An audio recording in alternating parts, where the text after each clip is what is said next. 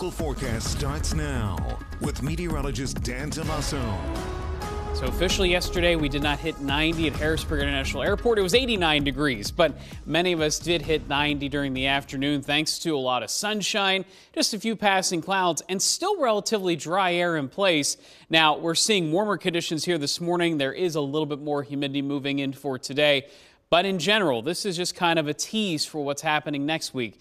Next week, I think we will feel a substantial difference outside in both the heat and the humidity. So we'll get into that in a moment, but a nice, quiet, serene start here over Chambersburg. Same thing goes across York and York County. Really, any showers and thunderstorms from last evening stayed south of the state line. So areas near Baltimore, Towson, moving to the east over the Delmarva Peninsula did get a brief shower or thunderstorm. But notice this really big clear hole right now, right over top of the mid-state. There are some clouds off to the west with a couple of stray showers. That is in advance of the cold front that we're watching for later this afternoon. Now, in the meantime, temperatures in the upper 60s, low 70s. It's a gorgeous morning out there, very mild. Remember, just going back to Tuesday morning, Monday morning, temperatures in the 40s and 50s. I believe even Wednesday morning, too, featured those types of numbers. So a much warmer experience outside this morning compared to what we had earlier this week. I mentioned the official high fell just short of 90 degrees. By the way, records for this time of the year, upper 90s, if not close to triple-digit heat. So next week we do challenge some records. We'll show some of those numbers in just a bit, but not really seeing that yesterday. Pretty much a standard summer day here in the mid-state. Now, our hourly forecast for today does call for highs likely near 90 degrees, if not above. Your high temperature today will depend on if we get showers and thunderstorms to develop before the heating of the day is complete. But then as those showers and storms move by, temperatures tonight will drop back to close to 70 degrees, if not some low and mid-60s out there. But the humidity drops too. So that's the one big difference with this front coming by. It is the only really active area of weather here on the surface map this morning. So pretty obvious what's happening today. Heat and humidity building ahead of the front.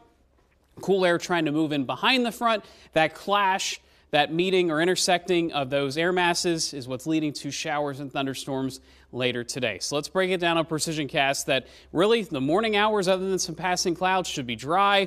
Lots of sunshine. Now for the afternoon, it really depends on when things kick off. But notice this forecast model, very spotty in terms of who gets a shower or a thunderstorm. I've been noticing this model has been showing mostly east of the river for this afternoon and evening.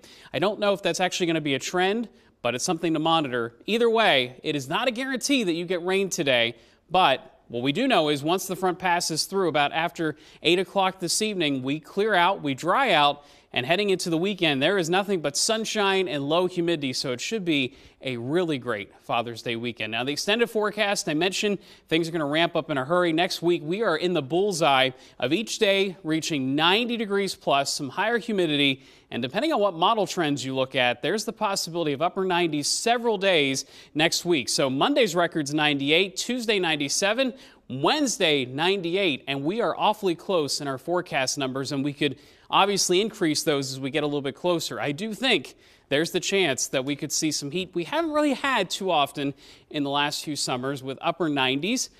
By the way, speaking of summer, next Thursday, the official start of summer in the afternoon. Okay. So a lot going on here in the 7-day forecast. And if you notice, after today, it's all sunshines. There's not going to be a whole lot to talk about next week other than the heat. This building heat. But I think that is going to steal the headlines. Plus, it'll be warm at night, too. So maybe think ahead if you need to get that air conditioning serviced. Maybe you need to pull out the fan from the attic or the basement, whatever you need. It might be a good opportunity to do that. Very good advice, Dan. Yeah, because it's gonna hit and it's gonna be extended here into next week and a little bit beyond too. All right. Thank you, Dan. Sure. We'll be right back.